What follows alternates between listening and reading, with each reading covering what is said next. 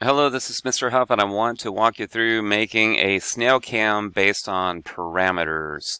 So the first thing we're going to do is go to the Parts Studio, and the first thing I need to do is establish my parameters. I have a parameter for the nominal dimension, which is usually the entire circumference of the cam, and then we'll also do one for thickness and one for the hole, just to make sure everything is parametrically designed.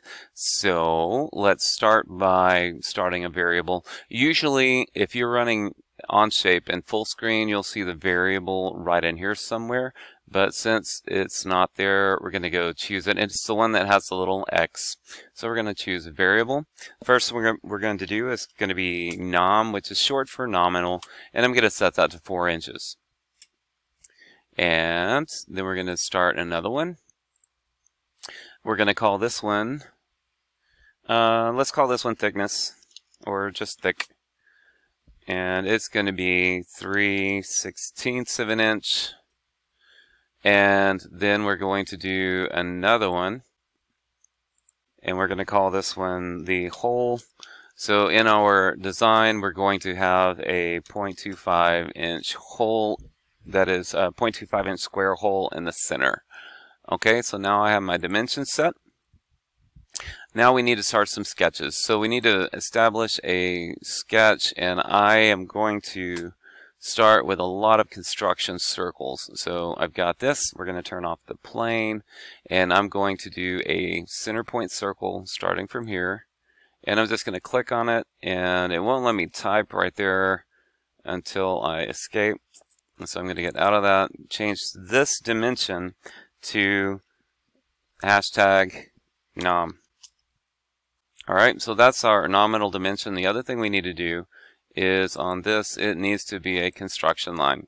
Okay, we're going to do another center point circle. Actually, we're going to do 2 more. So we're going to do one here. And I can't type in those directly. Like I can't really type anything. So I just escaped, and we're going to apply a dimension here of, instead of 2.46, we're going to do hashtag nominal times 0.5, which is half, right? So it's going to be a circle that's half the size of the nominal dimension. And I need one other circle for a guide. So I'm going to choose the center point circle, make it a construction line, choose here, and click out here somewhere. Hit escape so I don't have a number in there, and then I'm going to go choose a dimension, and this is going to be 3/4 of the nominal dimension. So I'm going to type hashtag nom, and we're going to multiply times 3 divided by 4, or 0.75, and we get that. I'm going to clean these up a little bit, so I'm going to grab this 4. Actually, let's escape a couple of times. I want this 4 to be up here, and this one to be down here, and this one to be kind of like here. I like to arrange diameters where they're easy to read. Okay, now we need some vertical lines.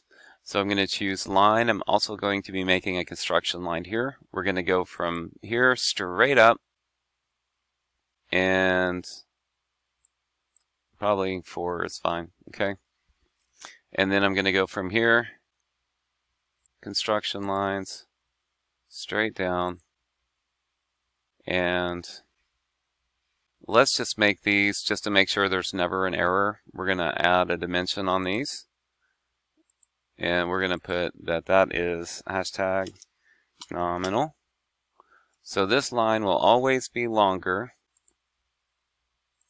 hashtag nominal. This line will always be longer than our circle. Okay, so that's our first cluttery attempt. Now what we're going to do is switch to a 3-point arc. So you know you have multiple arcs to choose from. We're going to use the 3-point. And if we look at our drawing, actually we need to add some points first. So we're going to do points. We're going to put a point here at the very top.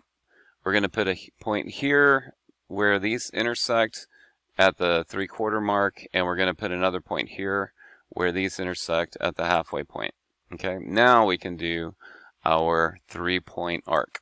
So we're going to do a 3-point arc between here and here, and I'm going to pull this over this way. I'm going to zoom in a little bit. See that little radius marker? I'm going to constrain that. So I'm going to put it kind of right of the horizontal line. No, what is that? Vertical line. And now I'm going to do a constraint, except I can't see it. I'm going to do a constraint that is coincident.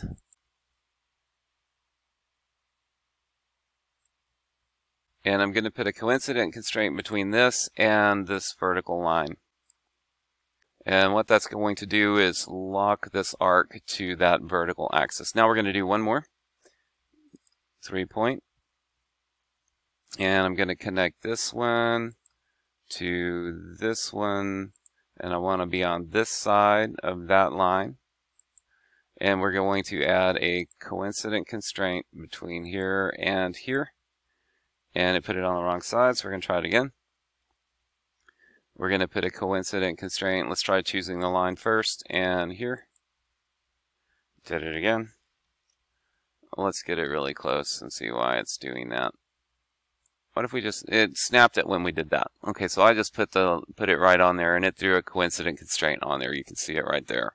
All right, and then we need one more line. A line from this to this, and now we have our shape. There's one more thing we need to do. We're going to add a square, and we're going to get, I'm just going to draw it over here on the side for now, and escape. Now we're going to choose the dimensions here, and we're going to put, this is going to be whole, and this is going to be whole as well. Alright, and then the other thing I'm going to do is choose a line, make it a construction line, zoom in on this little guy. We'll move him over. That's not what I wanted. Control Z, I want that back to where it was. Oh, that's the wrong one. Okay. I'm losing an argument to OnShape. Alright, let's zoom in on this. I want a Shift 1. Okay, Shift 1 brings us back to the front view. We're going to put a line. It's going to be a construction line. It's going to be connected from this corner to this corner. And then we're going to do a coincident constraint between the center point of this line. Or is it a point constraint? Midpoint. So we're going to find the midpoint of this line. Let's add a point. It's not showing up when I go across here. There's my midpoint. Midpoint.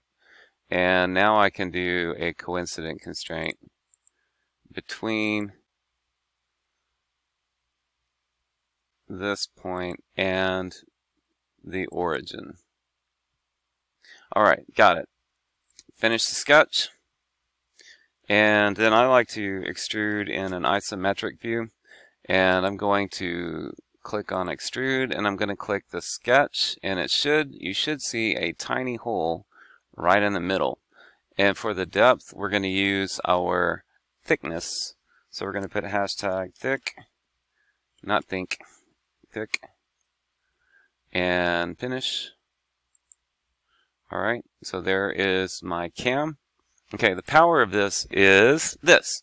If I decide to change the size of the hole, all I have to do is go in here and say, I want this to be 0.33, and hit check, and it adjusts the size of the hole. Made it a little bit bigger. If I want to put it back, I just go in and put 0.25. If I want the thickness to be different, I can go in here and double click that and say, oh, that should have been 1 inch. And then when I hit the check mark, I have a much thicker cam. And we're going to put that at 3/16. And the really cool thing is when I choose the nominal, I can make it bigger, or I can make it really small. Okay, so you can adjust the size of the cam very quickly. So let's do this. Let's go ahead and assign the material ABS. And then we'll also go in and let's change the color to some color you like. Edit appearance. I like this green. Okay, so we'll go with that.